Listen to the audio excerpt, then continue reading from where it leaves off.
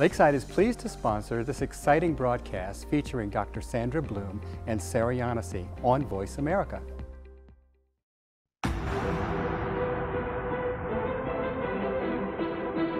Welcome to Creating Presence with your hosts, Dr. Sandra Bloom and Sarah Yanosy. Over the next hour, you'll learn about the processes that steer our hearts and minds and how to improve our collective social health. Welcome to Creating Presence. I'm Dr. Sandra Bloom, and I'm here with my colleague, Sarah Yanosy. Hello.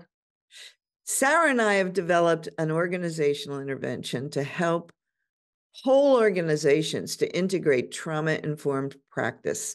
And we use the word presence as an acronym.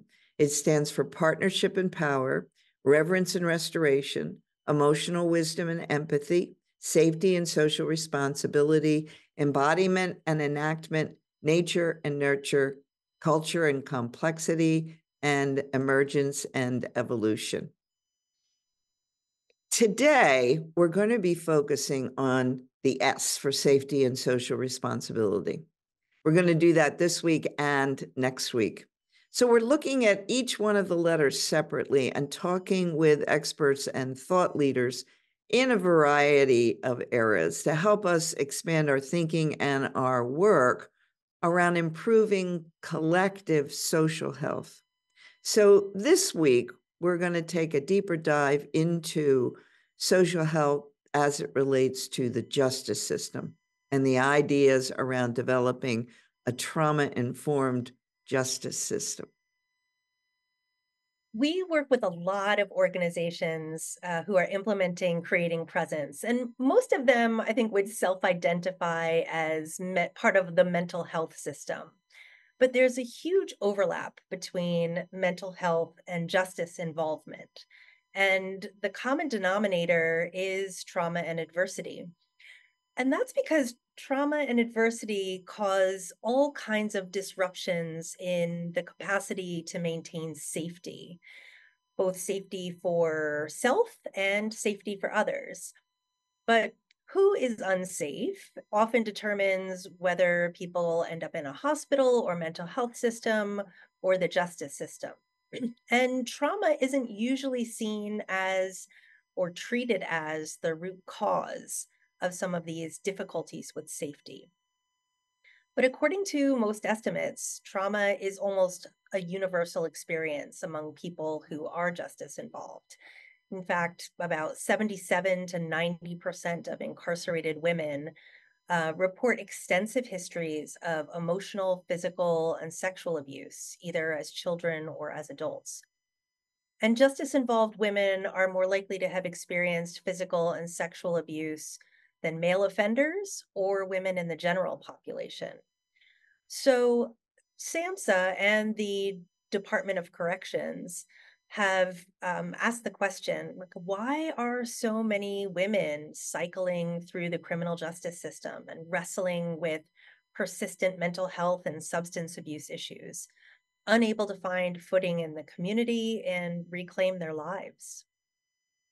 Well, part of the problem is the very restricted definition of safety.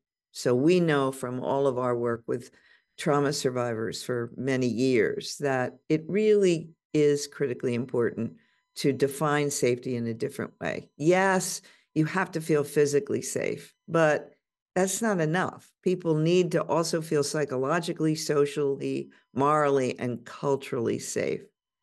But when it comes to the justice system, our immediate response is really to punish people who've broken the law, even though an abundant amount of research has shown that punishment is probably the least effective way to bring about positive behavioral change.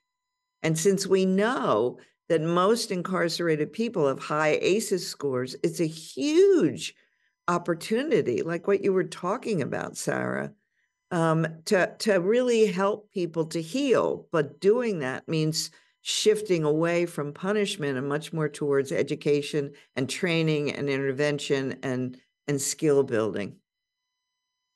Sandy, you know me well enough to know I watch a lot of TV. It's like my thing. And I watched mostly police procedurals, detective shows, all the NCISs, Law and Order, CSI, FBI. And what's really striking is that all of these, even though I love them, um, really have a very narrow definition of justice and safety. And usually that amounts to getting perpetrators off the streets. But it really leaves out the social responsibility part. We don't really get a look into what contributed to justice involvement for the perpetrator, how their experience with the justice system might compound or exacerbate existing trauma, and what happens when they return to their communities. And so, in our model, in creating presence, we really try to recognize how safety and social responsibility are totally intertwined and that they apply to everybody, including the person who has, broken the law. So, we spend a lot of time assessing safety, both at the individual and organizational level, and then applying relationship, communication, and safety skills as well as helping create norms for managing accountability, because that's often where this conversation goes so wrong. And this is just what we think of as good trauma responsive practice. And that's because the overlap between mental health, substance abuse, and justice involvement, it just makes sense to apply them to this area of social health as well, these practices. And there's so many entry points that we could really, really help bring about change. Policing, courts, corrections, probation, parole, reentry programs, juvenile justice, and ultimately prevention programs. That's really the point. Right. The before, during, and after pieces. So we're focusing on ideas around trauma-informed justice systems by engaging today in a conversation with Dr. Stephanie Covington, who, through her many publications and training programs, has been involved in gender responsive and trauma-informed services in the justice system for over 25 years. Welcome, Stephanie. Well, thank you so much for having me on the show with you. It's great to see you. It's good to see you too. Can you tell us a little bit from your point of view about how you make these connections between trauma, adversity, and criminal justice? Well, I think one of the things that you just mentioned is the very high rate of trauma that's experienced by those in the justice system. Of all the groups of people in our society, this is the group, the men and the women in the justice system, that have the highest rates of trauma and adversity in their lives. And one of the things I've learned, particularly around working with the women, is over the years, I have asked in different countries, tell me about which group of women in your country is most disadvantaged. And they'll give me a group of people, right? In this country, it's women of color, it's the Indigenous First Nation in Canada, it's the Maori women in New Zealand. And then I ask them, what group of women are overly represented in your women's prison? Those groups are always the same. So whatever group of women is most disadvantaged in the country, that's who you will find in their prison system, which tells us something about the system. Now, I'm trying to change my language, and I'm going to suggest this. We call it the criminal justice system. It's actually the criminal legal system. There is no justice in this system. That's a misnomer. So we keep saying that as though that's true. We also call it a system, as though there is a system. There's a federal system, there are 50 state systems, there's 18,000 local systems. And one of the jokes among those of us that do this kind of work, and we laugh, say, if you're going to commit a crime, think about where to do it. Because depending on where you are in the country, you will be treated differently. So there is no system per se.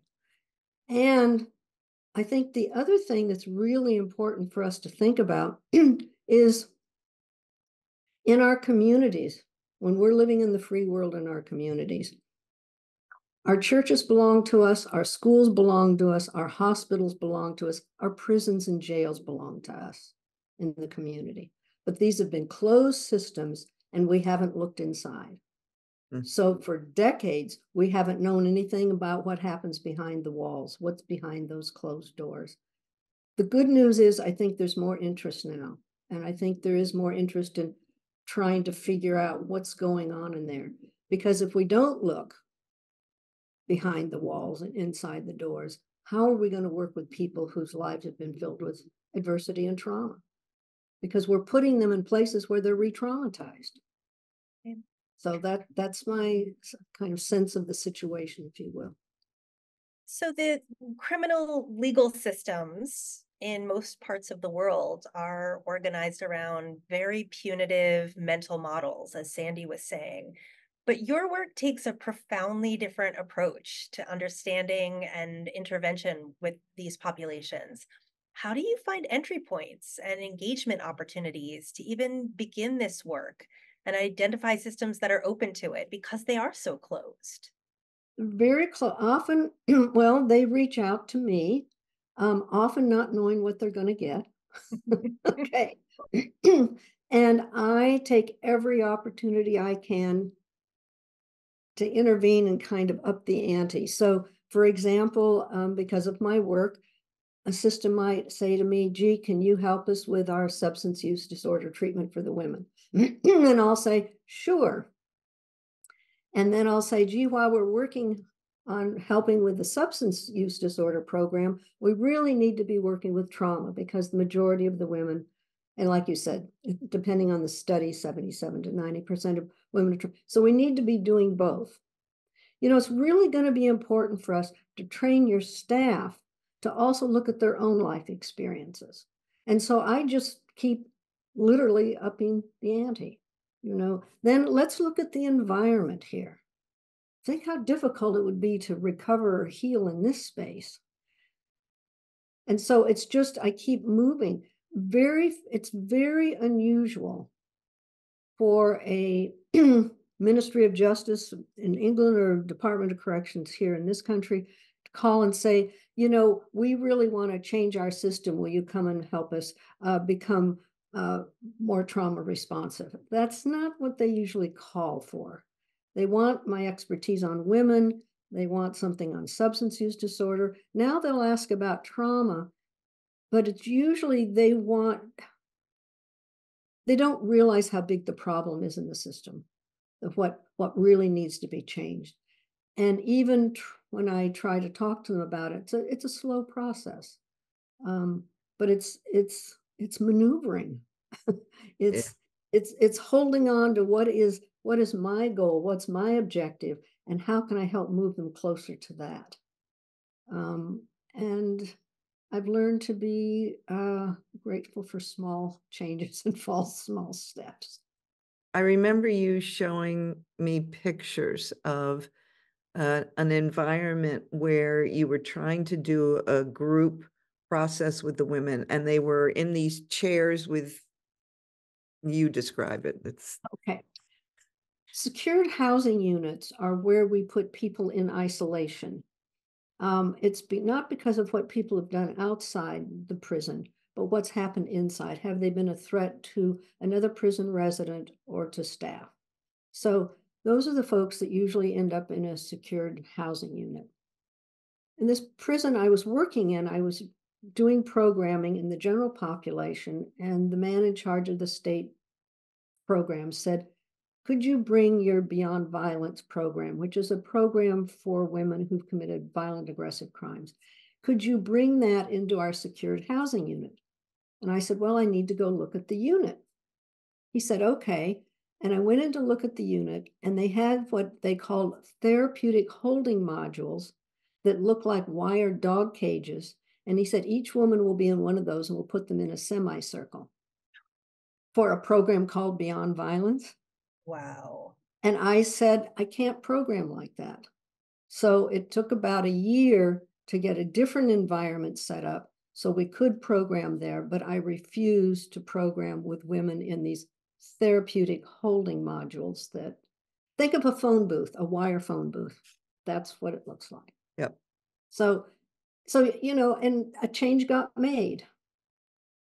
So You know? we'll want to hear a lot more about the changes that are being made after our break. So we want to thank you for listening to Creating Presence, and we'll continue our conversation with Dr. Stephanie Covington right after these messages. If you would like your organization to be aligned in its values, practices, and skills to be trauma-informed, trauma-responsive, and trauma-resilient, Creating Presence is the program you are looking for. The Creating Presence model is an online and coach certification program authored by internationally renowned Dr. Sandra Bloom. This program is designed to help your organization become certified as a safe and value-aligned place for both your staff and clients. Creating Presence is managed by Lakeside, the host of this broadcast. For more information as to how your organization can create presence, go to creatingpresence.net. Lakeside, your resource for trauma-responsive care.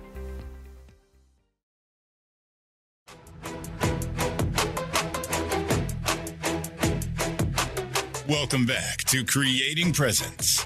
Sandy, Sarah, and their guests will discuss strategies and innovative practices for restoring our collective social health. Welcome back to Creating Presence. I'm Dr. Sandy Bloom, and I'm here with my co-host, Sarah Yanosy, and we're talking with our guest today, Dr. Stephanie Covington, about social health, understanding the importance of safety and social responsibility in reforming the social justice system that maybe now we're going to call the social legal system. Welcome, Stephanie. What are from the points of view of that you've experienced, what are the nuts and bolts of integrating gender responsive and trauma-informed practice in justice and correction settings? Well, Sandra, I always think about the work on 3 levels. Trauma-informed, and everybody's resonated with that term trauma-informed, and then you ask them what it means and they have no idea. They just say they're doing it. So to me, there's trauma-informed, and that's educating people. That means we have information about trauma, hopefully an understanding about trauma. Trauma-responsive is how we take what we know and impact what we're doing, changing our policies and practices. So to me, that's being trauma-responsive. And then trauma-specific is putting the services in place, the programs in place for the people who are in this legal system. And in order to be, I believe, trauma-specific, you really have to consider gender. That there certainly the gender differences between men and women, but also how do you be inclusive of the trans non-binary population, which is a huge issue in the criminal legal system because it's a binary system. You go into a prison according to the sex you were assigned at birth. So think about the issues of safety for trans, okay, a trans woman who is now assigned to a men's prison. How safe is she going to be? Think about that, right? I mean, it's trans men who are assigned to a women's prison, but however, now in California can choose to go to a men's prison. 6 of them chose to move, which a whole other issue. So safety inside, supposedly prisons were built to help safety for those of us living in the free world. But of course, often people coming out in worse shape than they went in. So it doesn't increase our safety. That's a fallacy. But safety inside is a huge issue. So when we're doing trauma-specific work, we have to consider gender and the gender differences. We have found that when we talk to men about male socialization, when they're taught, don't cry, don't show your feelings, pull yourself up by your boot. So you can't be vulnerable if you're going to be a real man. And now we're going to talk to you about trauma. So what men have done historically is shut down, not talk about it. And so we talk about socialization and how that keeps you from healing and how you need to look at these, what we call the man rules. pick the ones that work for you, let go of the ones that don't. So so some of these gender differences have to be taken into consideration with our trauma-specific work. When you're doing this work in systems, what are the results or outcomes that you're hoping to see? Well, we have quite a bit of research now on the individual results in terms of being able to decrease depression, anxiety, PTSD. The researchers that do this work look for empathy, increasing empathy and the capacity for connection and emotional regulation. So we can see we have research both pre-post tests and randomized control studies looking at the impact of trauma-specific interventions. Where we don't have research is changing the environment and the trauma responsive piece. You can tell a difference in a facility that's moving in that direction, but that's anecdotal. But we don't really have the research on what we know makes a difference and what the prison residents talk about when they're in a system that's trying to make some changes. One program I worked with, for example, here I considered this success. I walk into a prison and the correctional officers have made posters with coping mechanisms and grounding exercises they've posted on the walls. Now, to me, that means they've made a big step. But we don't have research that says this is a big step. Right. But I know that's a big step. That's an attitudinal shift. And the officers, when I said, gee, these posters are great, he said, yeah, it was in a men's prison. We did it for the men, but we also did it for us because sometimes we forget our own coping skills. See? So Yeah. now I feel like something's changing. I think Right. this is good. You know, So after World War II in the UK, there was a movement towards therapeutic communities, certainly in the mental health system, but also in the prison system. In your experience, do you think prisons could become true therapeutic communities if we would just provide the resource to have that happen? theoretically, I think prisons and jails could be therapeutic communities. However, the foundation of this system is not based on therapeutic community. The foundation is based on punishment, on control.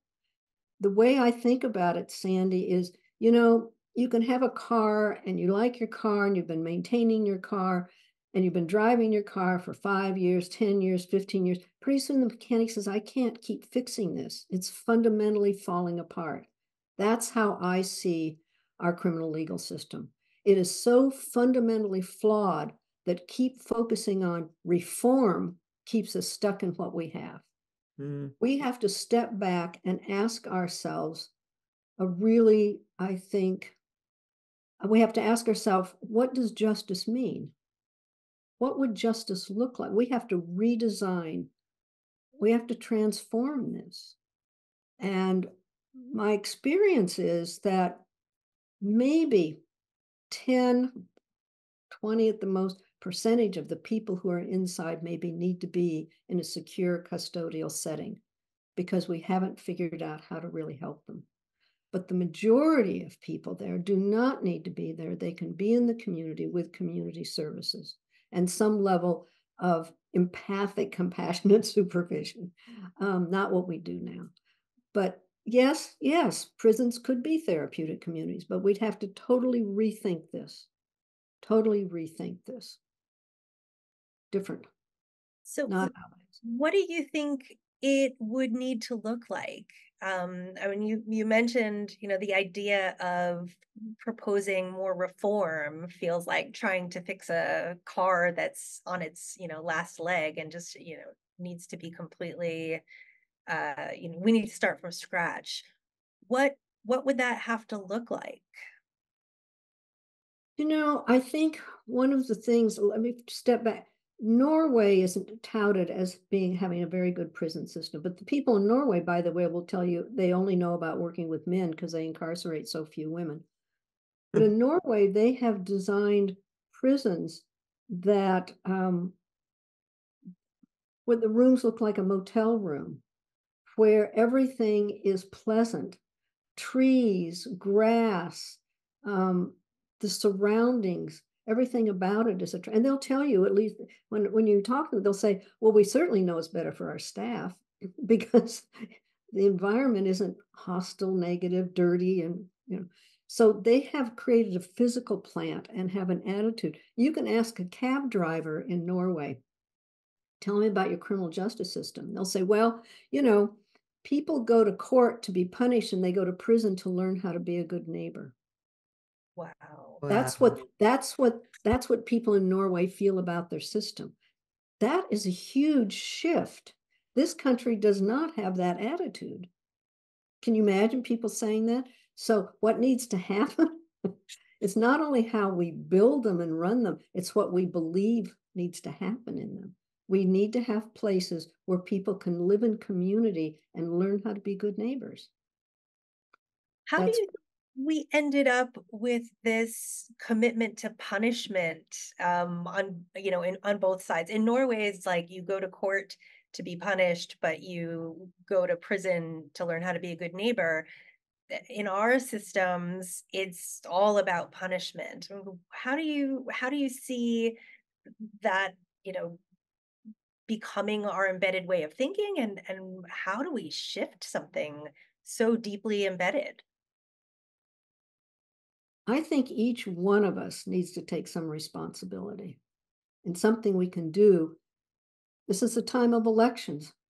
Check out the voting record of the people you're going to vote for. What are they voting for? What's their belief? Because this is a political issue. This is a very large political issue. So that's one thing we all can take some responsibility for. The other thing that we need to do is we need to look around us and go and visit, call and say, I'd like to come and visit whatever is the jail or closest prison to you, and see what it's like to try as a public citizen to get into something that you're supporting with your tax dollars, something you're supporting by looking away. And you'll find that it's difficult. And then you have to ask yourself, why is that? Why is this so closed down and shut? How did we get here? I think is very complicated. I don't have an easy answer for you. But I think as a country, we're becoming more and more mean-spirited. We're becoming more and more the kind of overt hatred that you can hear and see around us is represented by how we are treating people with adversity. And what we do is we have decimated communities with our policies and practices, decimated them. And I can tell you that these are not white middle-class communities that have been decimated. It's very clear. And it is an extension of slavery in this country. This is our sort of outcome, if you will. So I think we have to take some responsibility and really, as I said, step back and what does justice mean and what would it look like? But we have to change how we think, what we believe. Yeah, and starting with that fundamental notion of how silly it is to think that we're getting safer when we release people and things have been made worse for them when it was already terrible for them going into the situation. Right. And it's so short-sighted. A number of years ago, we did a big National Institute of Corrections project with looking at women and some ways of working with women and some focus groups with women in prison. I asked them, what is it you needed that would have helped prevent you from coming in here? Education, childcare, substance use disorder treatment, domestic violence services, housing, right? These are all the things we talk about providing in reentry, but we wouldn't give them up front for prevention. And so for a lot of women, the crimes they commit are really crimes of survival, and then they end up in the system. And if we had a system that worked, most of the people that are in the adult system started in the adolescent, started in juvenile justice. If that system worked, it would be a prevention, but it really is a pipeline. So we have this doesn't work. It's all around us. It doesn't work. And it's very expensive. I think that punitive behavior really originates a lot with the way we treat children. And Mm, so the connection between the ACEs work and what's going on in right. terms of the criminal legal system is really obvious. That's where it all meets, right? Yes, Just absolutely. just punish kids instead of understanding them, and then kids grow up. Yeah. A friend of mine used to run the anti-spanking coalition in Sweden. He actually ran their alcohol policy division also, but he this is and he would travel around the world talking about anti-spanking laws. He said in the United States is where he got the most aggressive pushback from parents about I have a right to do this. He could not believe that that was what was believed in this country by Absolutely. parents. So Only country in the world that has refused to ratify the UN Convention on the Rights of the Child in the world. see, these are fundamental values and beliefs that where it leads to, right? Yeah, that's why we talk about trauma-informed practices having to be a real paradigm shift, right? And that's Absolutely. what we're passing on to the next generations, to work on. Where have you seen the most success in the criminal legal system? It's gonna Hard to take me some change. time to make that shift. Change our wording. I see pockets of things in various places around this country. I've actually had some of my biggest success in England, where I worked with the 12 women's prisons, taking them through this process. And then they gave me 17 high secure men's facilities to work with. And so we did 3 tiers, right? Training everybody, having them evaluate their environments and begin to make changes there, and then to bring programming in. And so probably in terms of I would say that's been very successful. And there also in England is a really state-of-the-art community-based program that just opened for women a couple of months ago, very much based on this whole building and the apartments and everything in the place for the children, all constructed through the lens of trauma. About having rounded instead of square things, natural light colored, textured. Just it's a beautiful environment. And this is an alternative to incarceration for women. And the children can be with their mothers? Yes, it's for women and their children. Wow. Exactly. Instead of this separating business. And that's a huge issue because what that does is it impacts the next generation. Right, right. As one woman said to me, I do my time, but my child's done time too, because I'm in here. So it's huge. It's You know, another place where prevention could occur oh, and absolutely. it isn't happening here. We're just making more and more and more. Prisons. Yeah, yeah. Very, very unfortunate. I'm going to leave you with a quick thing. Everybody's always talking about getting out of prison, and it is for people who are incarcerated. This is the goal. But a colleague of mine who was formerly incarcerated said, we talk about getting out of prison, but the hardest thing is getting the prison out of us. Mm. How do we get the prison out of us?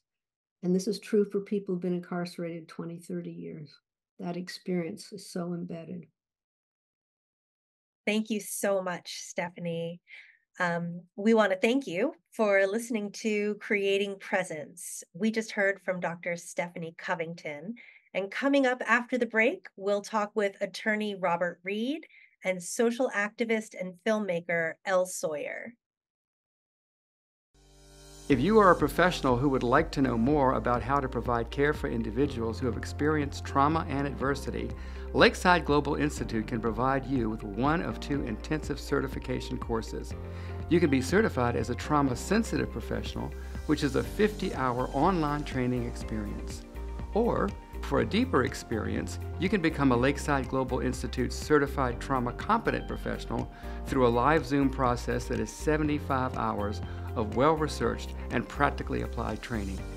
Lakeside Global Institute provides professionals with the highest level of training sophistication and integrity for you to be proficient in trauma-responsive care. You can learn more by going to lakesidetraining.org for more information. Lakeside, your resource for trauma responsive care.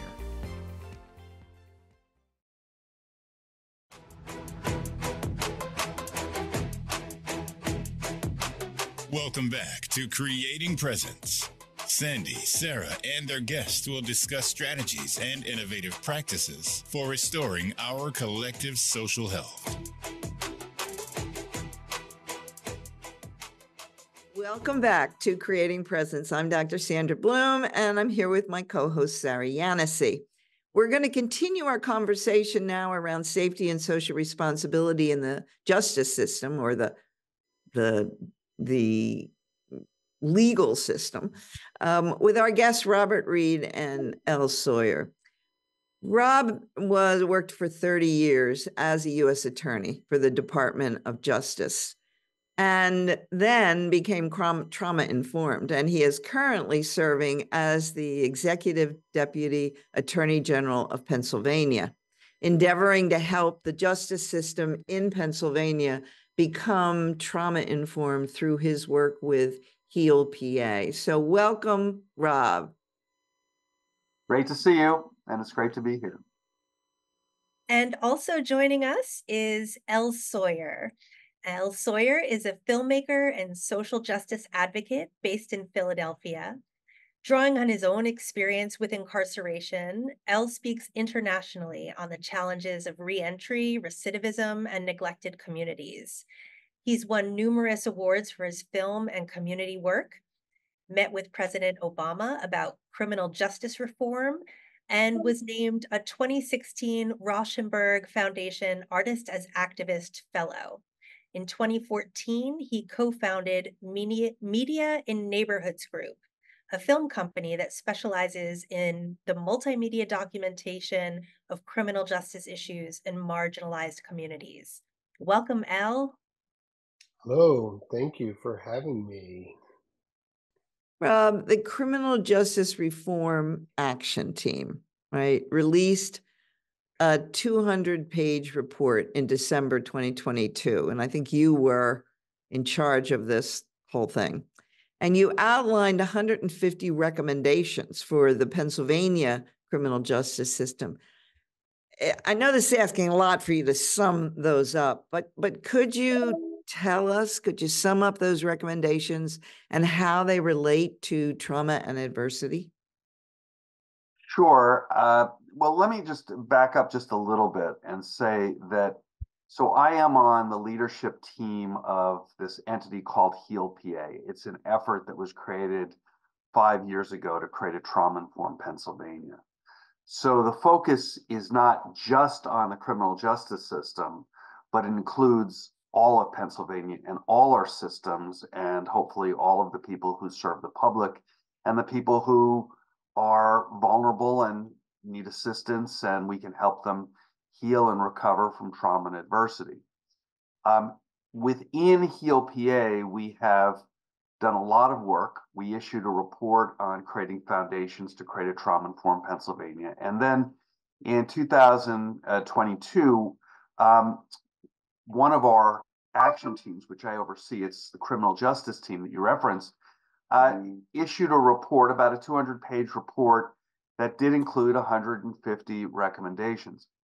Now, just to put this in context, we came together with over 100 people from around Pennsylvania: police officers, police chiefs, correctional officials, probation officials, people in juvenile justice, people focusing on prevention, judges, you name it. But most importantly, as part of that group, people with lived experience. And we came together for several years and we came up with these recommendations. They were in 6 parts: prevention, juvenile justice, policing, courts, corrections, probation, parole, and reentry. So to summarize, if I had 2 hours, I would do that effectively. But the bottom line is we had a number of recommendations within each of those subject areas. So for example, in policing, we are talking about actually educating all police officers, all law enforcement officials within Pennsylvania about what trauma is, what it means to be trauma informed, what is the impact of trauma on people who are actually doing the work that they're doing, because officers are exposed to so much trauma in their day-to-day work that they don't even realize the impact of what they're seeing each day. So the whole idea is, the first part is to educate the people in each of these systems. And we're doing the same thing with judges. We're doing the same thing with correctional officials, with probation, parole, juvenile justice, et cetera. So that's a big part. And then the other thing is how to create trauma-informed systems. And I agree with Dr. Covington, there's not one system in Pennsylvania. For example, the Department of Corrections, the Pennsylvania Department of Corrections, oversees about 40,000 people, maybe a little less at this point, people who are within many prisons across Pennsylvania. But these are people who got sentenced to 2 to 4 years or more of state time. But then there are 62, I believe it's 62 other county prisons in Pennsylvania. So these are all separate systems. They're not relying on each other. There are, just to give you an idea, Allegheny County, where Pittsburgh is, has 121 police departments. They're all separate. So, and there's hundreds and hundreds and hundreds of police departments around Pennsylvania. These are all separate systems. So we are trying to reach out the best we can over time to educate everybody. And that is a huge undertaking. But, and so obviously, if we can get to the leadership of many of these organizations, we can hopefully, and that's been our goal, is to explain, why is this important? Why is it important for officers to understand that their own health is based in part on their understanding of this, so that they understand why it is that they may drink too much, there is self-harm, there may be domestic violence in their lives, they may not really do well at home, and we see this among police, and suicidality among police, for example, is very high relative to the general population. So it begins with their own health care, but it's not just about the police. It's about how they treat the people they serve. And so once, I believe, police or anybody really allows themselves to let it sink in, that this is common sense, of course this makes sense, then they treat, and I've seen it, treat people differently, and they provide people with the kind of kindness, respect, and decency that they deserve as a citizen of Pennsylvania.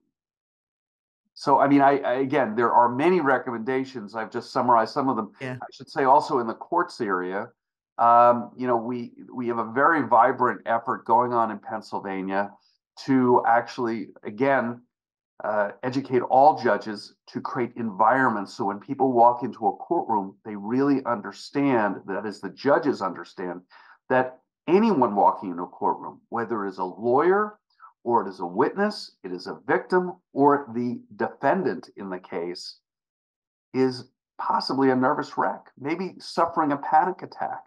They are scared to death because they don't know what's going to happen. They may see the person who violated them or harmed them, whether it's money or whether it's their the harm that's been caused to them. These are scary moments that we sometimes take for granted. So if judges can treat people with dignity and respect and understanding in a trauma-informed way, justice will be served. Right. If And people want to find out about the full report, they can go on to Heal PA's website, right? Right, that's right. And I can send it to you, so you have that. You can send it out. The one other thing I should just tell you, and relative to what Dr. Covington was speaking about, the Pennsylvania Department of Corrections, which again is one of the largest in the country, is embarking on an extraordinarily ambitious program to be, I believe, the first trauma-informed state correctional system in the United States. Now, this is not going to happen overnight. All of the things that you heard from Dr. Covington are true in Pennsylvania as they are true across the United States. But the bottom line is, over the past couple of years, they have made real steps. They've taken real steps to train essentially everybody within the Department of Corrections, serving in the Department of Corrections, to understand what trauma is. Now, I believe that's phase one, and there's going to be many, many phases that are going to follow up, because you have to change the mindset of what it means to be trauma informed, to understand that the people who are in prison, no matter what they have done, and remember, I was a federal prosecutor, no matter what they have done, they are human beings. And they may, and in my experience, everyone in prison has suffered from trauma and childhood adversity, that if they're given an opportunity to understand, that is the people who are serving sentences, understand that they have been exposed to this trauma and adversity, it provides actually hope to them that they were not responsible for those injuries that occurred to them as children, and that they're not worthless. They're not pieces of garbage. They are real human beings who can heal, can recover, and to go on and do great things. Rob, when you just said, everybody in the prison setting has been exposed to trauma and adversity, it really resonated with me in thinking too about corrections officers, the judges who put them there, the everyone in the system has likely been somehow touched by trauma or adversity experiences. And so in creating presence, Sandy and I focus equally on how we care for the people who are delivering the service, as well as and as much as the people who are receiving the service. Yes. Elle, I want to talk to you about your TED Talk and fangirling. You talked a lot about how your friends and family were able to see the human. And that was really a driver of your success after your incarceration. And that sounds so simple, but also really demonstrates so profoundly what it means to be trauma informed. And you draw on the contrast between your experience of just, being a number in prison, and then meeting President Obama and being addressed as Mr. L. Sawyer. What did you recommend when you met with President Obama? What about criminal justice reform should our listeners know and support? Yeah, thank you so much. Thank you both for having me, and I speak for Rob too, for having us. No, but really interesting question. Just backing up a little bit, just thinking about the trauma-informed sort of approach with respect to PA or all of the places, all the institutions that's happening. I think, to your point about seeing someone as human, I think there's a very clear, it's really clear that, folks are taking on this step of trauma-informed care or trauma-informed sort of process by just applying it to their current and, kind of learned worldview. And a lot of times that doesn't seek down to actually creating a human interaction. It's a lot of times it's a box that gets checked and that's it. When you're talking about calling someone an inmate or setting up these power dynamics that exist, or the lack of acknowledging the trauma that is prison, the psychological experience that is prison on a human being, unless as much institutional change that happens, there's not one institution, there's not one program in PA or anywhere that I found that acknowledges and addresses the trauma of prison. Not one. Hmm. So, until we get down to understanding that there's humans in prison, that's first, not inmates. There's humans in prison, humans that by and large will come home and be your neighbor, right?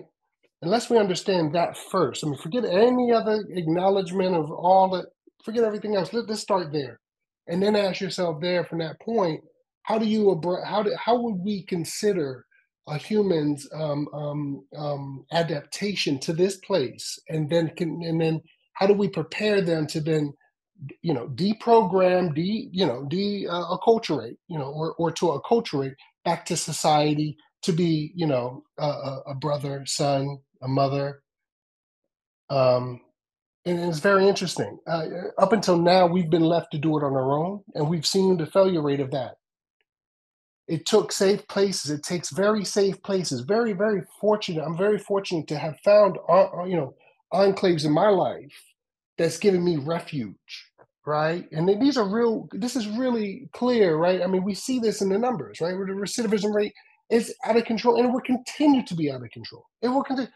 I mean, think about what we're expecting people to do. We got people, by and large, coming from impoverished conditions, like you have pointed out, traumatic backgrounds, by and large, going to an even more toxic space, being treated subhuman. Human ain't even, there's no humans there, like in people's perception and perspective. And not even just, during prison. Okay, cool. We can talk about that. We're talking about, we have folks serving 30 years, 20 years, 5 years, whatever, told on a Friday that they're going home on Monday. Right? Like so I can give more specifics on that if I have more time, but just give an example of just like, there's one thing is wordplay.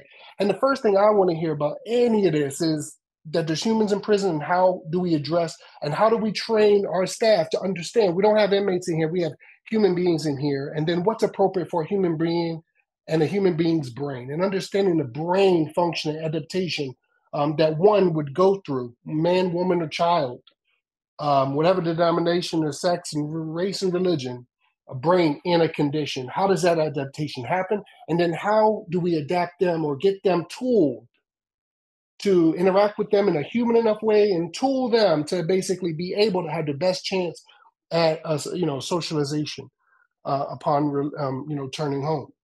That said, for me, like I said, I was very, very fortunate. And then it's all luck. Let me just tell you, I'm the luckiest person, and it irks me to the day. I have complete survivor's remorse that way, because I'm no smarter than so many other folks. I've just been super fortunate. And I attribute it to the hugs my mom gave me as a child, and understanding that I had love and I had a nourishing environment enough growing up that despite whatever happened after that, I had a fortification in myself that I understand what love feels like, and I know how to express it. That said, I have folks, that basically sheltered me, from Lily A originally, Glenn Holston coming into the prison as a volunteer and teaching me film for 6 years. Glenn don't look like me, ain't from where I'm from. I never stepped foot into a high school. I still marginally can read and write. Like, we're talking about very, very, very, what would been a marginalized existence ongoing. But if it wasn't for love and support of people that seen past whatever they were told. So something must be wrong with those folks, right? And then, and even folks on the call, Rob Reed, right? Like, and Dr. Bloom, like, we're talking about folks that have every reason not to interact with someone with my, with my background. So again, when I say family and friends, I mean, we're talking about, like, I see my friends and family as life preservers. They've saved me, right? And in turn, that's what I am, and I feel like I am for other folks. When I came home, it was Glenn and them that understood that when I went to prison at 17 years old until I was 25, I had already did 2 years in juvenile system prior to that, and had never had a job before. Glenn hired me despite, all of the kind of learning curves and things I had to go through in doing film. But also, I learned, I also was employed at the Village of Arts and Humanities, a nonprofit organization in North Philly, which I credit for giving me a safe enough space to be and learn. And then my family, obviously knew me and basically, had a lot of expectations on me upon returning home. We need to when I met Al, we need to get you to do a whole hour with us. Oh, excuse me. So that's her way. That's Dr. Bloom's very courteous way of saying, "Al, stop talking." So, anyways, yes, I hope that answers your question. That was great. That's it. That's what we wanted. Thanks, Rob and Elle, so much. And thank you for listening. Join us next week when we will talk to Bruce Shapiro and Dr. Elena Newman and look more closely at safety and social responsibility, you can reach us at creatingpresence.net or voiceamerica.com. See you next week.